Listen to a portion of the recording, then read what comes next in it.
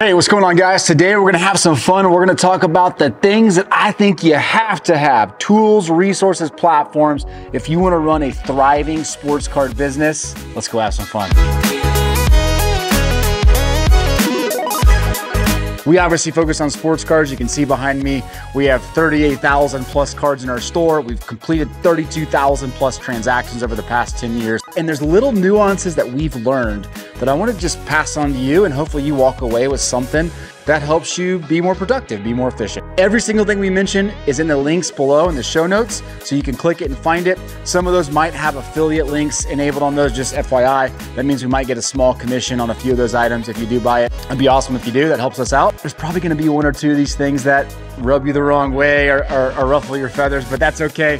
The point of this is to help you be more productive in what you're doing on your reselling side. First, let's talk about scanners. Scanners are probably the most important thing. It's been said that every incredible listing starts with one heck of a good scan. Not really, but seriously, it's important to focus on getting a good scanner. There's really two sides of the scanning equation. You got the flatbed scanner, which is gonna allow you to scan graded cards and lots and sets, random cards that you don't wanna run through a feed scan. That flatbed scanner is gonna be extremely important to making sure you have the versatility to scan all the good things that you want. The gold standard in the industry is the Epson V600. I've used it for over 5 years. I cannot speak highly enough about the Epson V600. It is a workhorse, never breaks down, provides great scans, good color, allows you to scan with slabs and not ever think twice about the scan being perfect. The other side of that equation is the feed scanner. And the feed scanner is perfect for cards that are, lower dollar, I'd say sub $10, high volume. You wanna get front and back scans at the same time. You want it auto cropped, all those things that high volume, high productivity type sports card resellers, they need a good feed scanner.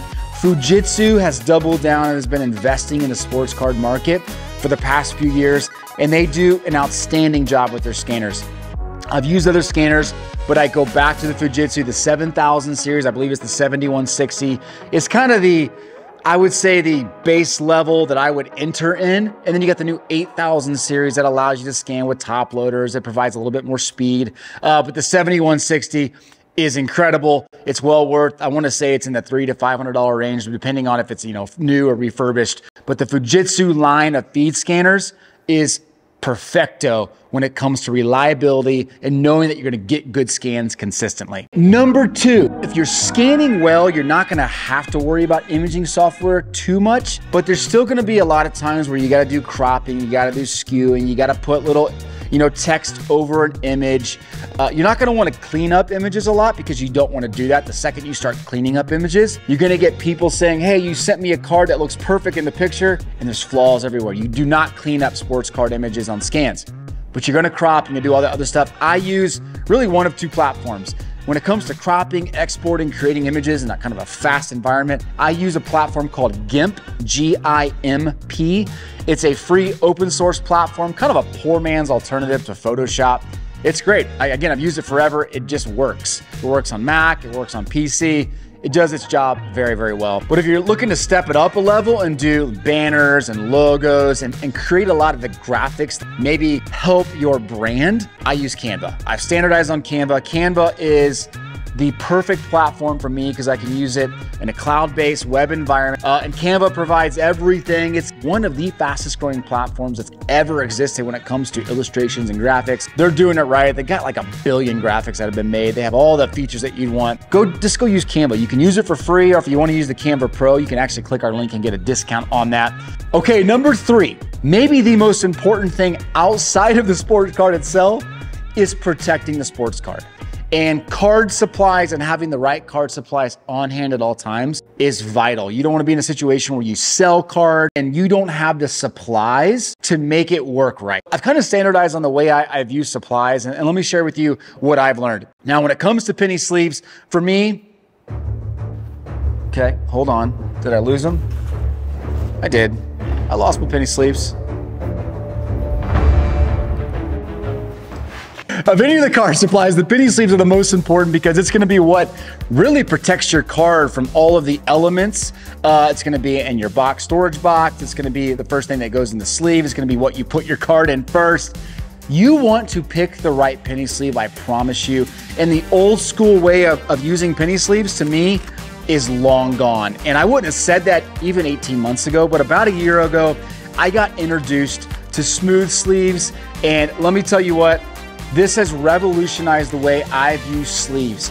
They figured it out. Here's why these are unique, and you can click the link and get a 20% discount. I actually reached out to Smooth Sleeves and said, you have to give me some sort of promo because I want to recommend these to the viewers. They're stretchy. They have a little flap on top, a little tab that allows you to get cards in without dinging the corners or the edges. And then as a reseller, you know that when you're flipping through, I'll show it here, you're flipping through, you want to be able to grab that tab and pull a card out without grabbing the top edge of a card.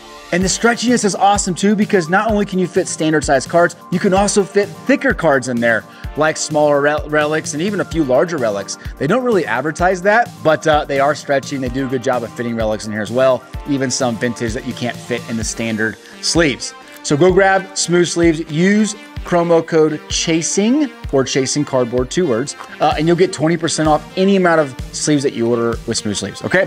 Second would be the hard shell top loaders. Now, top loaders are interesting because it's really a personal preference thing for a lot of people. When you buy collections, you probably get a lot of top loaders that you end up being able to reuse.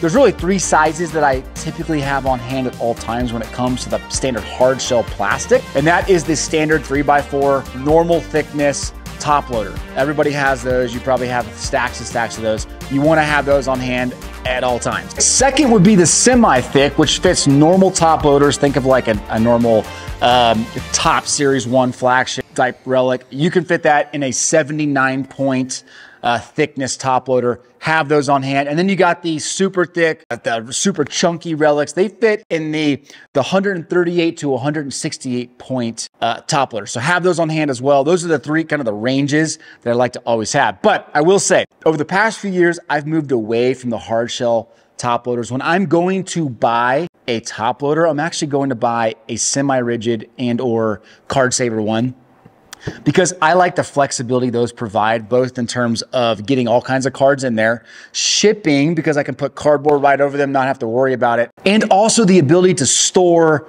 really easily and sort through and find the things that you need. So I've actually moved to semi-rigid, and I'm going to show you a box Ultra Pro that I got by the case, but I actually really like the BCW ones as well. And you can click the BCW or Ultra Pro link, both Amazon and BCW. I think BCW gives you a 10% discount if you use the code, and you can find a direct link to those below in the show notes. But semi-rigid for me is what I go buy now instead of buying the harder shell top loaders. Okay, number 3 will be team bags. And team bags are important because a lot of times you think that the old school way of doing it, once again, putting tape over a top loader, is the right way to ship.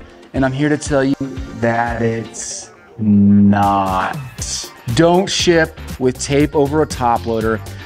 Put your top loader inside of a team bag, or better yet, buy graded card sleeves. And you can put single cards, you can put graded cards, you can put lots of top loaders, and you'll be a lot happier. I like having these on hand. Buy them by the bulk. Again, links below. Buy them by the bulk and have these on hand at all times, and that'll solve all your problems for you, because you can fit everything you possibly want inside of a graded team bag, and then ship those off or put cardboard around them, and you're good to go. Okay, 4th, sorting trays. Look, we all know the drill. You go to sort cards, you put team sets together, you put lots together, you're filling your table and your kitchen with all these cards, and then you realize how frustrated you get when these piles are overlapping with each other, cards are dinged. It's just a frustrating ordeal. If you're not using a sorting tray, stop what you're doing right now and go buy yourself a $30 or $40 sorting tray. Buy a couple of them and have them on hand. It will save you so much hassle and frustration. I promise you, you want to go get yourself a sorting tray. It improves your efficiency, improves your sorting time, keeps things nice and clean, and it helps you stay conditioned. I mean that. Like, how many times you're over here doing this, moving, stretching, and you feel like you've been through a fight. You don't want to do that. Have a sorting tray. It allows you to kind of stay conditioned. It allows you to sleep better. It's well worth the investment. Speaking of sleepless nights, whether we're on the road filming full episodes or back at HQ running our business, sleep is critical. I'm a side sleeper and I needed a solution to my inconsistent sleep, and I finally found it with the Pillow Cube. It's a pillow made specifically for side sleepers, and it solved my headaches, my shoulder and neck pains, and frustrating nights in the hotel. Go check it out and get 40% off your first pillow.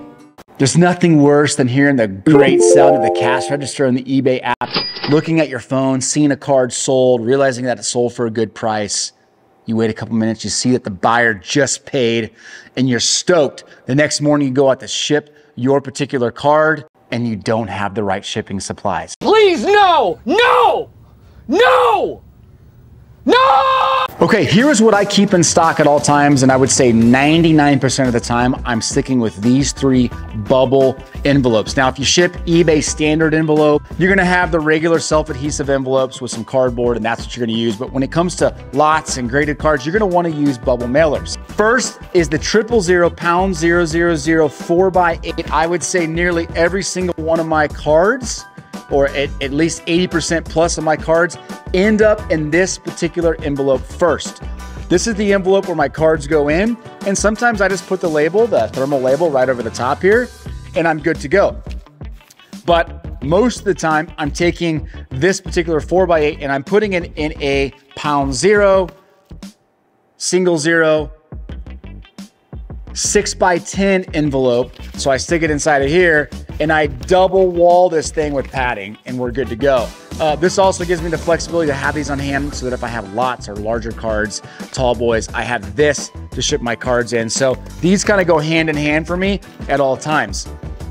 I would say 20 to 30% of my inventory is being double packaged. And look, if there's one thing that you know is gonna happen every single time with your buyers, is they're gonna receive your shipment and they're gonna have that first impression of what you did with shipping. The last thing you want them doing is doubting your ability to ship before they even see the card. So I love kind of over delivering on the shipping side, and a good way of doing that is using 2 bubble mailers. A little more expensive, adds a few pennies, but well worth it if you ask me. And then the last bubble mailer that I have is a pound 1, a 7 1/4 by 12. This is great if you have, turkey reds, T3s. If you have larger lots, you can even put small boxes inside this, and then you can ship this inside of what you should always have on hand is your free priority pad and mail envelope. Now, I'm just gonna say this once because most of you probably already know this, but if you are not going to USPS's free supplies site and getting all your priority mail supplies shipped to your house for free, then you need to add that into your schedule of activities to do. I use this probably more than some small countries when it comes to the number of priority flat rate padded envelopes that I ship out every single week. It's insane the number of these that I use, and I get them all for free. It's just another layer of padding too that they're paying for. Granted, you have to ship USPS, but that's what I use most of the time anyway, so it's well worth it. Link in the show notes, go find that link, go to USPS's site, and you can get all the free supplies that you want.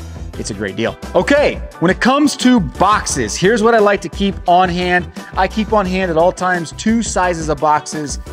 The first is the 6x6x4, and this one's good because it fits 2 blaster boxes in it. I used to sell a lot of blaster boxes, and this one's perfect because I can fit 1 with plenty of room for padding, or I can fit 2 with plenty of room for padding. But more importantly, this is a perfect size for just getting small sets, 300 count boxes, 100 count boxes of cards, and in packs and or graded cards. It's just a great size. And then I have one more larger size, a 10x6x6, slightly bigger, and you can fit a longer set box, but you can also fit rows of graded cards that I like putting in there. So those are the 2 boxes I have on hand at all times.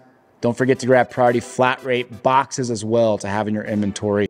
Okay, number 6, this is guaranteed to improve your listing time by over 300%, scientifically proven.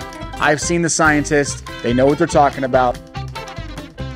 Getting the right apparel. Seriously, how cool are these hats? Sorry for the hat hair. Look, we didn't say this to people, but inside of these, let me get you a good angle. Inside of our hats, we have serial numbers. We had 100 of these made. We've sold a whole lot of them. There might be a few left. By the time that you see this episode, go grab one. And if you're going to the National, that serial number is going to come into play. So just be aware. It's going to be something fun that we're going to be doing. But more importantly, these hats and our gear, they just help you list faster. Not scientifically proven, but just wear some good gear. You'll like it.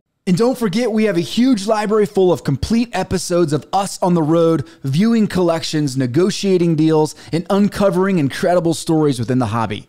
Be sure to check those out on the channel and look for new episodes every 2 weeks. Number 6, let me give you a good one here. This is one that I wish I would have learned about day one from selling. And that is this. I'm going to make this very clear for you. Buy a thermal printer. Seriously. Whatever you have to do, find a way to get a thermal printer. I've used the Rollo, it's on Amazon site, and the Rollo thermal labels. Since I found out about it probably 3 years ago, I've run the numbers. Trust me, the calculations make sense. Go buy yourself a thermal printer. It will transform the way you optimize your shipping routine. Okay, and last but not least, accounting and listing software. These are the things that I really know are nuanced because there's lots of options with this. But let me just tell you 2 things really quick. One, when you're running a kind of a high-powered, high-volume business on eBay or Shopify or whatever you're using, you want to make sure that your back end is handled very well. I really like 2 of them. One's Intuit QuickBooks, QuickBooks Online, QuickBooks for your PC or Mac, doesn't matter. QuickBooks has a stellar integration with eBay. You can move all your transactions, integrate all that stuff into QuickBooks and be able to bookkeep very, very easily. So I recommend using QuickBooks. That's the best of the best. You can also use FreshBooks. I like FreshBooks. I've had really good success with FreshBooks. If you sell cards outside of eBay, maybe at card shows or events, and you need to invoice people, FreshBooks has a really good invoicing platform that you can use to run that as well. But do not take that lightly. Learn how to do that right. It will save you a ton of time and frustrations and sleepless nights on the back end. So do that right. And then finally, when it comes to listing software, again, personal preferences, guys. I understand that everyone has their little quirks, but I've used a lot of these listing platforms, and here's what I've standardized on. One, I really do like InkFrog. I used InkFrog for many years, almost 7 years, in fact. Up until recently, about 6 months ago, I started having issues with their performance and their ability to always be online. They had a lot of outages and things like that. And I wrote them multiple times, just complaining and voicing my frustration and feedback. And I did not get a lot of progress made on that end. And so I had no choice but to move away from InkFrog into a listing software that I really enjoy called 6-Bit. Now, 6-Bit is probably more of a professional type system. If you're selling hundreds or thousands of cards a month, 6-Bit's perfect for you because it's a full-on management piece for your business. You can schedule listings out, you can monitor bookings, you can monitor consignments, you can integrate a good listing template, which is important for me, and you can do things very systematically. 6-Bit is ideal. Now, I will say it's not available for Mac, so you actually have to have a PC for this. I'm a Mac guy, so it was definitely frustrating. I went to Costco and bought a PC, a Windows PC, for the first time since I don't even remember, maybe since I was in high school, and I did it just for 6-Bit. That's how important it was for me. There's a link to go check out 6-Bit below. Go check it out, see if it's something you want. It's a little pricey. I want to say I pay $70 a month, but when you're running when it's your full-time job, you want to do it right, and 6-Bit provides you the ability to do that. So there you go. Those are some things that are core to me running my business, my sports card business. There's a lot of other little things that I obviously use day in and day out. What are the things that you believe are core to you when you run your business? Let me know in the comments below, and let me know if you want me to dig into any of these and or do like a back-end bookkeeping video or something more in depth. Happy to do that. We're on the road all the time for these full-on episodes of Chasing Cardboard, but we still do run a business, and we'd love to help you out. So I hope you found some benefit in that. Have yourself a great week. Keep chasing.